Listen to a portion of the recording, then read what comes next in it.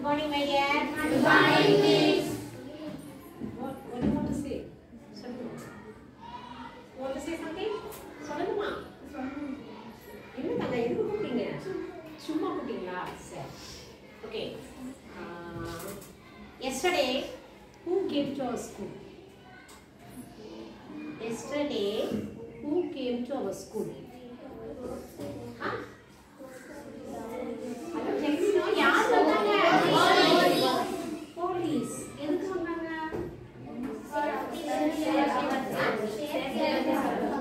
யாரோ சேஃப்டி பத்தி. என்ன சேஃப்டி? நீங்க சேஃபா தான் இருக்கீங்க.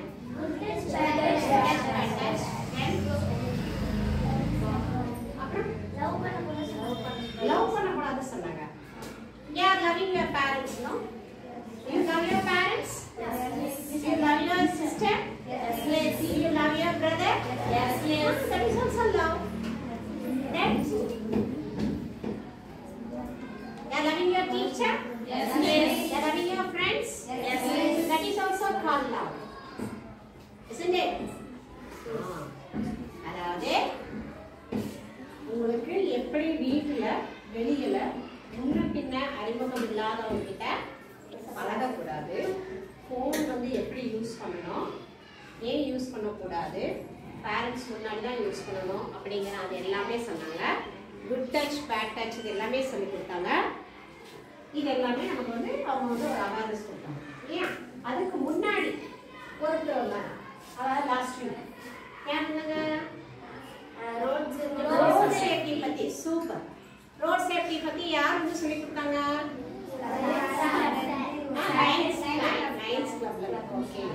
ஒரு சார் வந்தார் இல்லையா. அவர் என்னெல்லாம் சொல்லி கொடுத்தாரு ரோட் சேஃப்டில? ஜீப்ரா கிராசிங் அப்படின்னு என்ன தங்க? ரோடு கிராஸ் பண்ணுங்க. அது எப்படி இருக்கும்? யாராவது நீங்க யாராவது சார்ட் வச்சிருக்கீங்களா? எல்லாமே ஒட்டிட்டுமா? இருக்கா? என்ன சாரி ஒட்டாத ஏதாவது சார்ட் வச்சிருக்கீங்களா?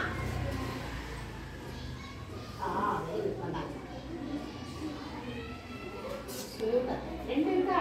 அம்மா ரன்னிங் ஒரு பாப்பா வாங்க. கம்மியா கம்மியா இது யார் பேரு?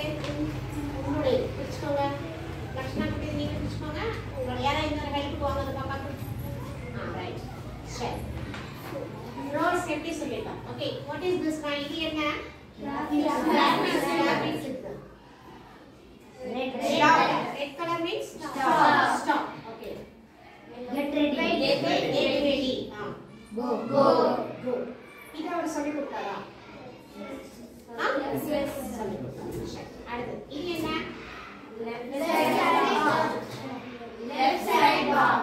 Left side walk or right side walk? Right side walk. எப்பொழுதுமே நம்ம பாதையில் நடக்கும் பொழுது வலது பக்கம் பார்த்து செல்ல வேண்டும். அடுத்து maintaining speed அப்படினா ஸ்பீட் வந்து லிமிட் தாண்டி போக கூடாது. இது என்ன?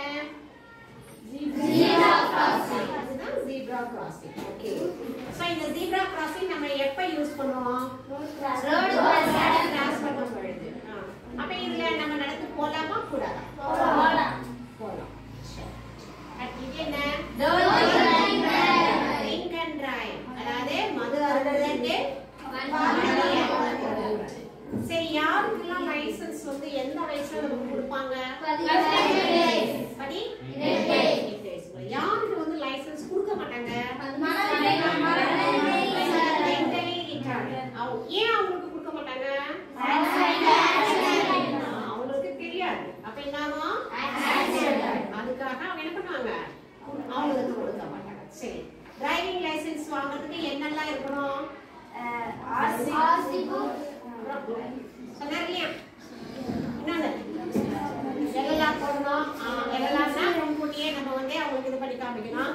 சரி, டூ வீலர் ஓட்டுறதுனா என்ன பண்ணணும்? கார் ஓட்டுறது ஃபோர் வீலர். அதுக்கு வந்து நம்ம என்ன பண்ணணும்? சூப்பர், நல்லா ஞாபகம் வச்சுக்கீங்க. Very good. இப்போ இந்த ரோட் சேஃப்டிக்கு நம்ம வந்து ஆக்சுவலி உங்களுக்கு இதே லெசன் தான். பீயிங் சேஃப், எப்படி பாதுகாப்பாக இருக்கணும், ரோட்டில் இருக்கும் பொழுது, வீட்டை விட்டு வெளியே செல்லும் பொழுது, வீட்டுக்குள்ள மிஸ் என்ன மிஸ் இப்படி சொல்றீங்க? வீட்டுக்குள்ள இருக்கும்போது நம்ம பாதுகாப்பா இருக்கணும். அது எப்படின்னு தெரியுமா? ரோட்டுக்கு வெளியில போகும் பொழுது நீங்க பாதுகாப்பா இருக்கணும். அது எப்படி? When you are going out, you must be very safe. வண்டியில போகும்போதா என்ன பண்ணணும்? இப்போ நீங்க வெளியே போறீங்க, ரோட்ல போகும்போது பாதுகாப்பா இருக்கணும்னு சொல்றேன் நான். எப்படி பாதுகாப்பா இருக்கணும்? ஓரமா நடந்து போகணும். எந்த ஓரமா நடந்து போகணும்? ரைட் சைடுல. அப்புறம் என்ன? தெரியாதவங்க கூட பேசக்கூடாது. சரி, அப்புறம் ரைட் சைடு மட்டும் போனா போதுமா?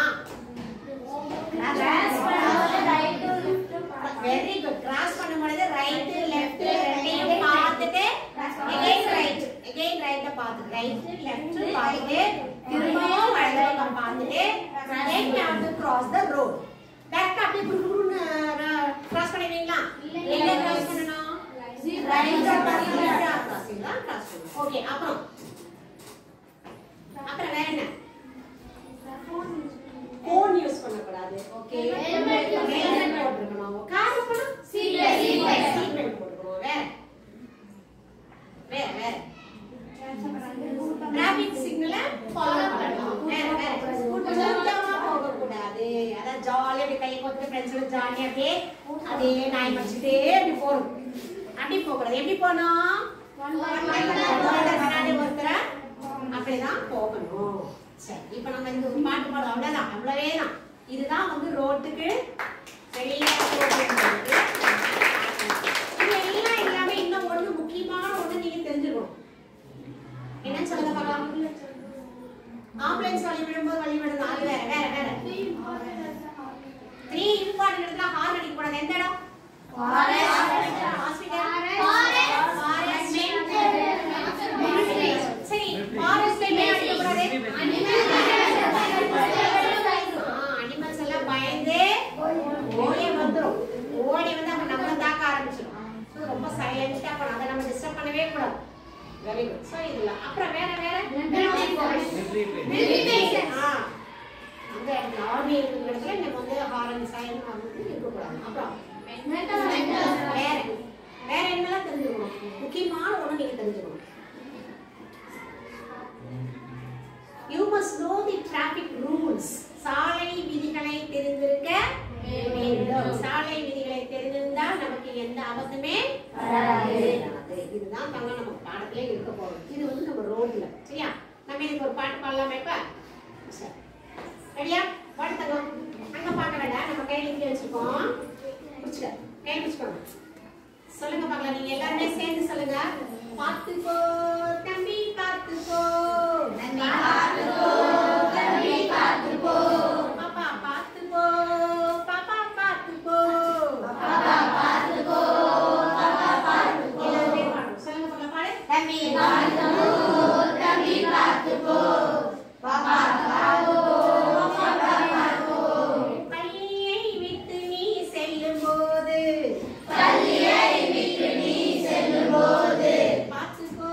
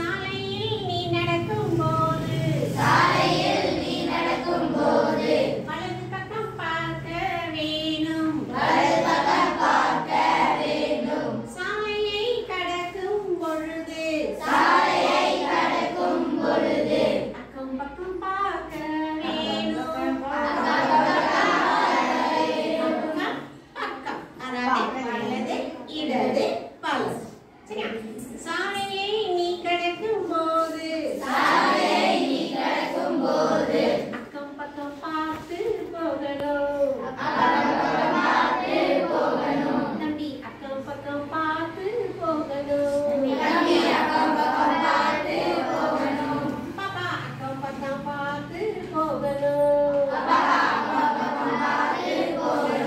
சாலையில் செல்லும் பொழுது ஒருவர் பின் ஒருவராக செல்ல வேண்டும்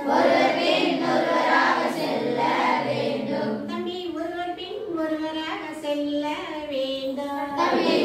பின் ஒருவராக செல்ல வேண்டும் பாப்பா ஒருவர் பின் ஒருவராக செல்ல வேண்டும் சாலையின் நடுவே கூட்டமாக செல்லலாமா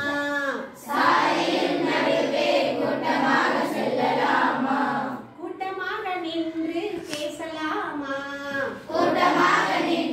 பேசலாமா சொல்லு பாப்பா சொல்லுங்க நோ நோ தப்பு தம்பி தப்பு பாப்பா தப்பு தப்பு பாப்பா சாலையில் கூட்டமாக செல்லுவது தப்பு தம்பி தப்பு பாப்பா சாலை விதிகளை நீ தெரிந்தால் சங்கடங்கள் உனக்கு இல்லையே சாலை விதிகள் நீ தெரிந்தால் தம்பி சங்கடங்கள் உனக்கு இல்லையே பாப்பா சங்கடங்கள் உனக்கு இல்லையே சாலையில் செல்லும் பொழுது ஓரமாக செல்ல வேண்டும் பாப்பா ஓரமாக செல்ல வேண்டும் தம்பி ஓரமாக செல்ல வேண்டும் அவ்வளவுதான் சும்மா அப்படியே பாடி கொடுத்தோம் அப்படியே ஒரு ஃப்ளோவில் அப்படியே பாடியாச்சு கரெக்டாக தான் உங்களுக்கும் நினைக்கிறேன் உங்களுக்கு பிடிச்சதோ இல்லையான்னு தெரியல பட் ஆக்சுவலி நீங்கள் போகும்பொழுது என்ன பண்ணணும் கேர்ஃபுல்லாக போகணும் ஒருத்தர் பின்னாடி ஒருத்தர் தான் போகணும் கூட்டமாக ஃப்ரெண்ட்ஸ் கூட ஜாலியாக நின்றுட்டு அப்படியே ரோட்டில் நின்றுட்டு பேச மாட்டோம் அப்படியே ஃப்ரெண்ட்ஸ் வந்து அப்படியே சைடில் அப்படியே நின்றுட்டு நம்மள எப்படா வந்த நாங்கள் போனடா அந்த சினிமா போனடா படம் ரிலீஸ் பண்ணிடா அப்படின்னு சொல்லிட்டு பேசுகிறோம் நீங்களும் ஃப்ரெண்ட்ஸை பார்த்தோம்னா அது எங்கே தான் வந்து அப்படியே போயிட்டு இப்பதான் வந்து நீ அப்படின்னு சொல்லிட்டு பேசணும் அதாவது என்ன இருக்கோம் நம்ம எந்த இடத்துல இருக்கோம் அதெல்லாம் பார்க்கறதே கிடையாது ஸோ என்ன பண்ணணும் நம்ம ரோட்டில் நடுவில் நிற்கிறோமா இல்லை ரோட்டோரத்தில் நிற்கிறோமா அதையெல்லாம் பார்க்கலாம் ஸோ கையை போட்டுட்டு ஃப்ரெண்ட்ஸ் கூட ஜாலியாக கதை வச்சுட்டு போகக்கூடாது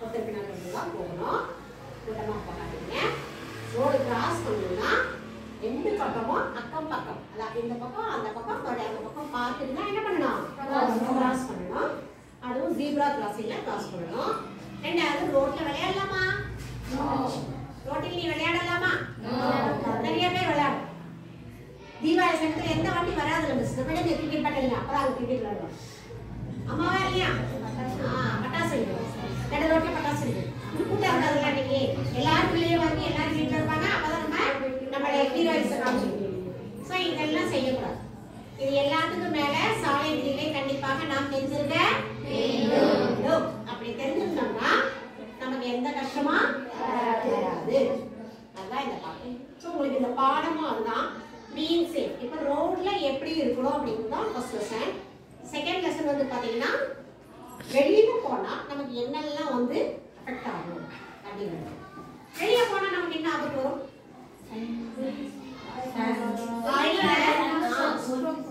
ஆக்சுவலா அதிகமான வெயில் வந்து எப்ப ஜாஸ்தியா இருக்கும்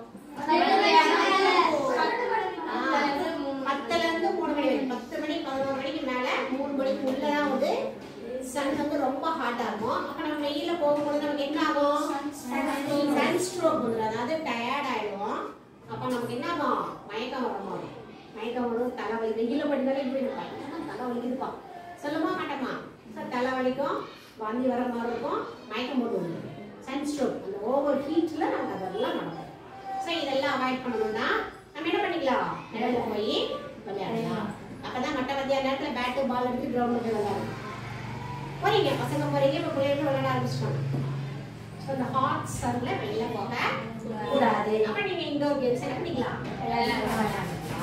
சரியா? அப்படி வெளியில போகணும்னு தோணுச்சுன்னா உங்களுக்கு அந்த சன்ஸ்கிரீன் லோஷன் டாக்டர் கிட்ட கேட்டு நீங்க அந்த பேரண்ட் லெவலில் அந்த லெவலில் போடுற மாதிரி வெளியில போனா சன்ஸ்கிரீன் லோஷன் ஒன்று இருக்கு. அதை வந்து பாடி என்ன பண்ணலாம், வெயில வந்து நம்ம உடம்ப டைரக்டா தாக்காது. ஆக்சுவலா வெயில் உடம்புல படணும், அப்பதான் நமக்கு விட்டமின் சி டி எல்லாம் கிடைக்கும். விட்டமின் டி இல்லையா, வெயில் என்ன கிடைக்குது, விட்டமின் டி. ஸோ அந்த விட்டமின் டி கிடைக்கணும் அப்படின்னா வெயில நிற்கணும். ஆனால் இந்த மட்டை மத்திய மிஸ் தான் நீங்க தான் சொன்னீங்கன்னு சொல்லிட்டு போய் மத்தியில் 1 மணிக்கு வெயில போய் நிற்கக்கூடாது. ஏர்லி மார்னிங் அந்த வெயில நம்ம நிற்கலாம். ஏர்லி மார்னிங் வெறும் கண்ணால ஒரு சூரியனை பார்க்கலாம், சூரிய நமஸ்காரம் பண்ணலாம். அந்த சூரியனை பார்க்கும்பொழுது கண் அப்படியே என்ன பண்ணுவோம், பயங்கரமா சுத்தம். பார்த்துட்டீங்களா, அப்படியே கருப்பா எல்லாம் சுத்தி கருப்பா தெரியும் நமக்கு அது வெளிச்சம். ஸோ அந்த சன் வந்து நமக்கு கண்ணில் படணும், அப்பதான் கண்ணு நல்லா என்ன ஆகும், விட்டமின் டி வந்து நமக்கு நல்லா கிடைக்கும். கண் சத்து பார்வை வந்து அதிகம் திரும்ப தெரியும். அப்புறம் கை இப்படி வச்சு இந்த இதை வந்து செய்ய சொல்லுவாங்க, அதெல்லாம் பண்ணா நமக்கு என்னவா ஐசைட் ப்ராப்ளம் வந்து வராது. சரியா? இந்த மாதிரிலாம் சொல்லுவாங்க. இதுதான் வந்து சன்ஸ்ட்ரோக். அடுத்தது வந்து பாத்தீங்கன்னா ஹீட். அது ரொம்ப வெயில் இருக்குது விளையாடணும்னு ஆசைப்பட்டாங்கன்னா உள்ள விளையாட indoor game, outdoor game, indoor game. Outdoor கேம்னா நீங்க எதெல்லாம் சொல்வீங்க,